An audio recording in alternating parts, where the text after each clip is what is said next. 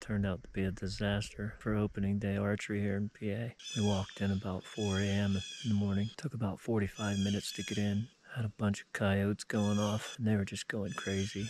Put the tree stand on tree.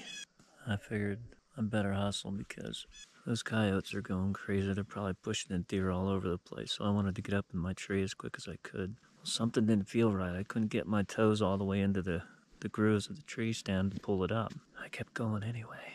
I made it about 15 feet up into the tree. The bottom of the stand collapsed. I was hanging on for dear life. So there I hung off of the seat of my tree stand. I looked back and I could see my buddy. And I could see his red light starting to go up the tree. I yelled, "Run! I need you. I need you right now." Pretty soon you could hear his footsteps coming. And he's hauling ass over to my tree. Comes over to the bottom of my tree, looks up and come up below me. And we got the bottom platform worked out.